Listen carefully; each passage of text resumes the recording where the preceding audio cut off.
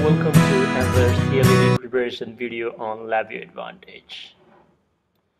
Please pause the screen and try to understand the problem and answer. The question is number 16. So, the question says, what is the best method to stop a while loop on error condition?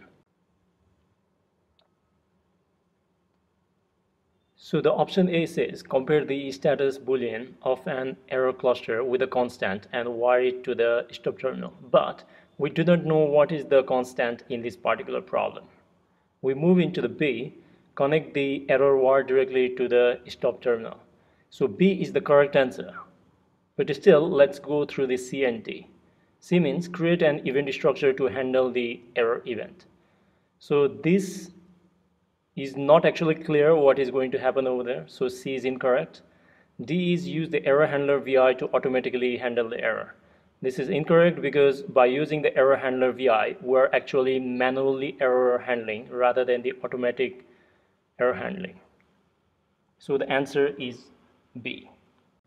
Please like, share and comment on this video, and please do not forget to subscribe to this channel for future LabVIEW videos. I'll see you next on another CLD preparation video.